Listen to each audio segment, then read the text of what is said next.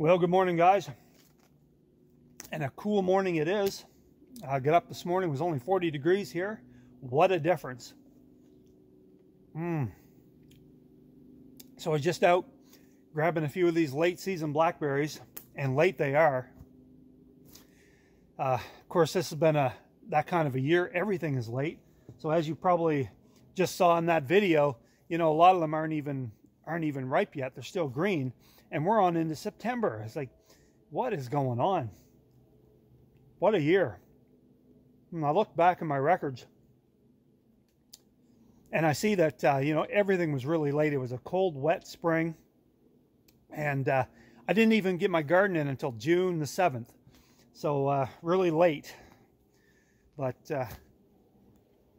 well, it's the way it goes this year.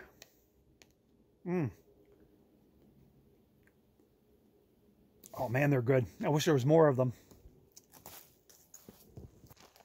Speaking of the garden, I think we'll go down right now and haul out some veggies for lunch. I'm still picking away at that garden. Like I said, it's late this year, so the veggies are still growing. Yeah, it was a decent year for the garden. I mean, it wasn't you know, a fantastic year or a bad year. It's kind of average for me. How was your guys' garden? Let me know in the comments below how your garden did this year. Like I said, here it was kind of average. It's late, but it's, you know, it's average. You know, you never know with a garden when you plant crops, you know, from one year to the next, whether you're going to have you know, a good year or a bad year or an average year. You know, I think that all vegans should have to be a farmer and try to grow their own crops and just feed themselves off of their own crops. I think they all should have to do that for at least a few years, and we'd see how that works out for them. You know, you get a couple of years in a row where you have bad years, and I'll tell you, when your kids are starving and you're starving, and you know, all of a sudden, you know, that chicken looks pretty good over there, or that pig or whatever. Yeah, kind of changes your, yeah, when you're, you know, when you're starving, things change fast. Anyways, you know, I don't want to hit the vegans too hard. I do have a couple of friends that are vegans. I have to admit, I have one friend, she lives in California, and she's a vegan. Now, I know what you're thinking. California, vegan, she's probably crazy, but you know what? She's not. She's actually probably the most down-to-earth person you would ever meet in your life. You know, and you wouldn't even know she was a vegan if you met her. She doesn't talk about it. She doesn't preach about it. She just does her own thing, and she doesn't care what you do. I mean, and that's the way it should be, right? She doesn't care. I mean, you can eat all the meat you want, and it doesn't bother her a bit. It's just not her thing. So that's cool. I understand that. And then I have another friend who's a vegan, lives here. And, you know, we go way back too. And she, you know, she's okay, but, you know, she's a little preachy about it. Every time I see her, though, I'll tease her. I'll say, hey, Gina, I got a big moose steak for you. Why don't you come on over? We'll have a big moose steak on the grill, have a couple of cold beers, just like old times. It'd be great. You know, and of course, anyways, I hear about it. But she knows I'm just teasing her. I'm just teasing. Also, as we're on our way to the garden, I can see my apple tree is doing really well this year. Looks like I'm going to have lots of nice apples on this tree. So once all these apples start to fall on the ground, that's when the bears visit me every day, and also the deer start wandering through. And hopefully this year maybe a buck will wander through rather than just does, if I'm lucky. I also have some grapes too, but wow, they're really behind this year. They're not even close to being ready. They're just starting to turn purple. Well, we'll start with some potatoes.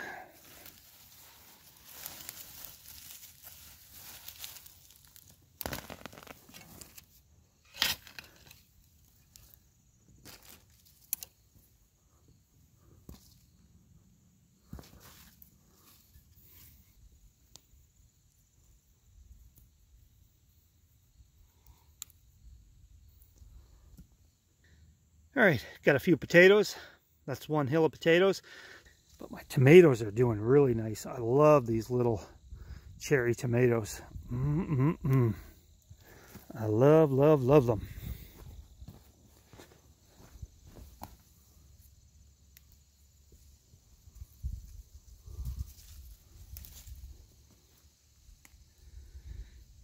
Carrots didn't do really well this year, but let's see if we can't get something for lunch. That's decent.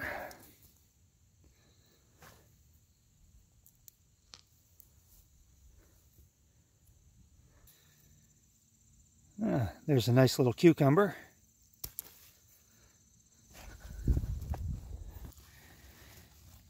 And I still have green beans. I planted these ones late. So still quite a few green beans. All right, well, there's a good looking lunch. I even got an onion, some green beans, carrots, a couple cucumbers, some potatoes. Well, before we have lunch, because it's still early, one thing I got to do is change the oil on that ATV. That's got to get done. So let's take care of that, and then we'll have some lunch. But before we do that, I want to show you something. So I took this video the other day, and I've never seen anything like it myself. It's a hornet's nest, and it's inside my shed. Every time I go in there, I always look up because, you know, they do build in there, and, you know, I don't want them to take me by surprise. So I looked up, and there was this hornet's nest, but it wasn't a normal hornet's nest. It didn't have a hive. There was no hive. Anyway, have a look at the video, and then tell me what you guys think. Now, guys, I got something here that I haven't seen before. A hornet's nest, but without a hive. Found this in my shed. I always look up because I never know if there's going to be a little hornet's nest. And I see, you know, like usually they're like this one over here to the left or to the right. And, you know, you can spray up in them and, you know, get rid of them. But this is new for me. This has been here for a few days, and it's a hornet's nest, but without a hive. I don't want to get too close. I don't want them to light me up here, but now, isn't that the strangest thing? Has anybody seen anything like that before? Because honestly, that's new to me. If you know anything more about that or why they did it like that, definitely let me know below, because yeah, that's a new one for me.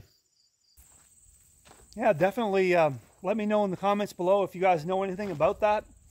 I don't know anything about that because I've never seen that before. Anyways, interesting.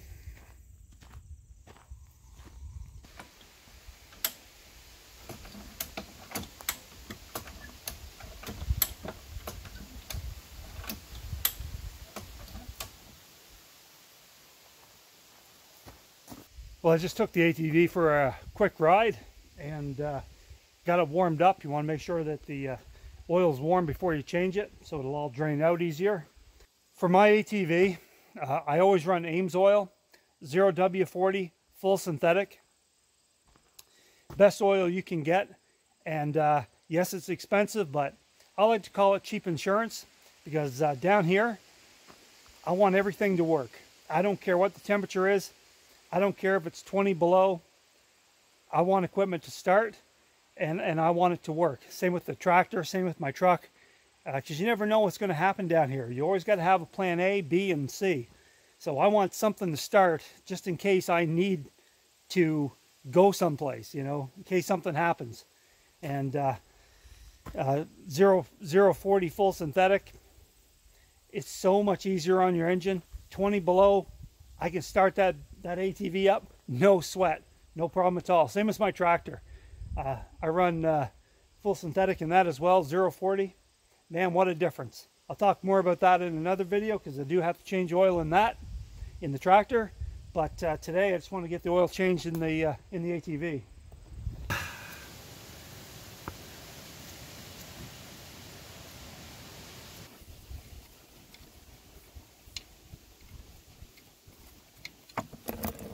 Oh, there we go.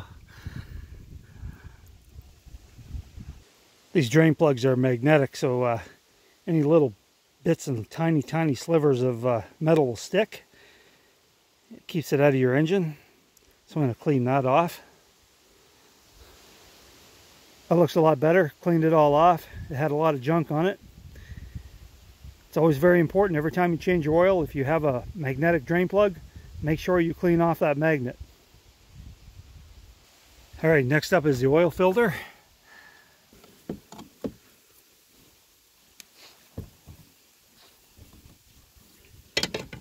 There we go. Everything's hot too. Wow.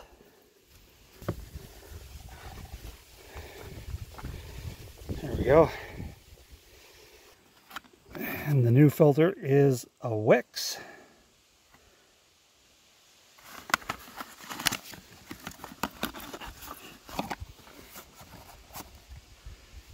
I always put a little light film of oil on the O-ring.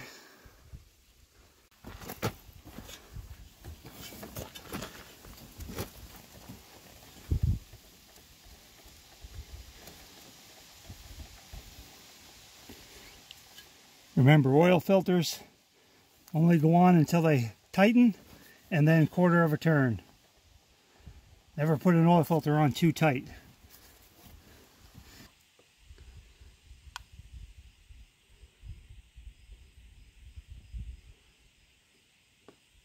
Time to get rid of the old oil. Make sure you dispose of your oil correctly.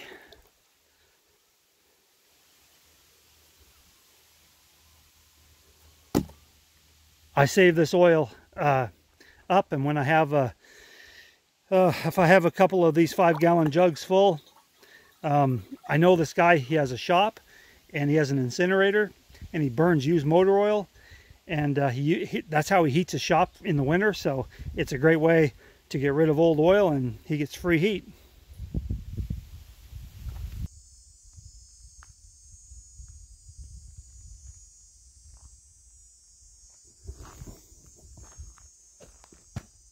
Sure is a beautiful day here. Anyways, it warmed up fast too. Anyway, I'm done. Got a lot done this morning, so I'm happy. And now I'm kind of hungry, so yeah, I think that's lunch. All right, here we go. I have my bamboo steamer full. Potatoes, carrots, green beans, onions. I'll set this right on here.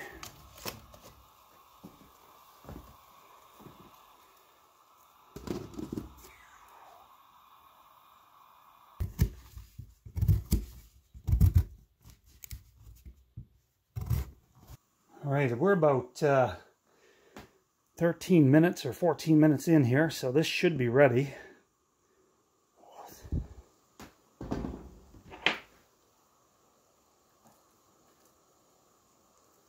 Yeah.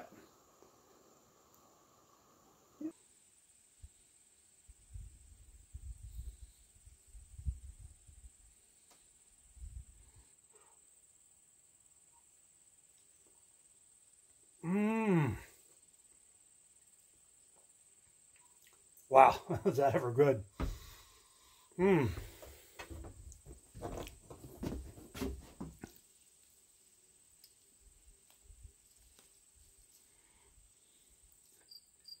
guys, another beautiful day here at the cabin. Man, love it.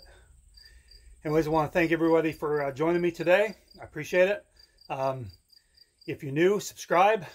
Hit the little bell icon so you can be notified of new videos. If you don't mind, smash that thumbs up button. I appreciate the support. And don't forget to leave those comments below, guys. Love those comments. Keep them coming. And you guys take care, and we'll see you soon back here at the cabin.